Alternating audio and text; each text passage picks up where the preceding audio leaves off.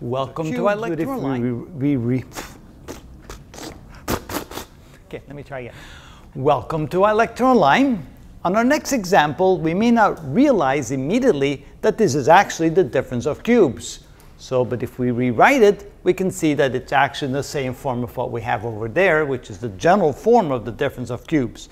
27 can be written as 3 quantity cubed, and 64x cubed can be written as 4x quantity cubed. And now we can see that this is clearly the difference of cubes.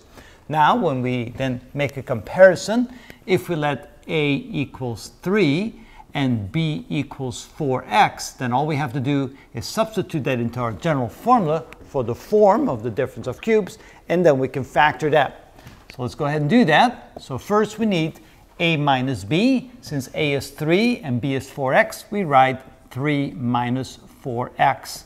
And then we multiply that times a squared, but since a is 3, we write 3 squared, plus a times b, that would be 3 times 4x, so that would be 3 times 4x, and plus at the end we have b squared, that would be the quantity 4x squared. And sometimes it's easier just to go ahead and write it like this first before you mentally multiply everything together. Or once you feel comfortable, you can just go ahead and multiply it together right away. But this ensures we are less likely to make mistakes. So this becomes 3 minus 4x times 9 plus 12x plus, and that would be 16x squared. Now quickly, let's see if we can factor anything out. Doesn't look like we can. And that's then the final form of that 27 minus 64x cubed.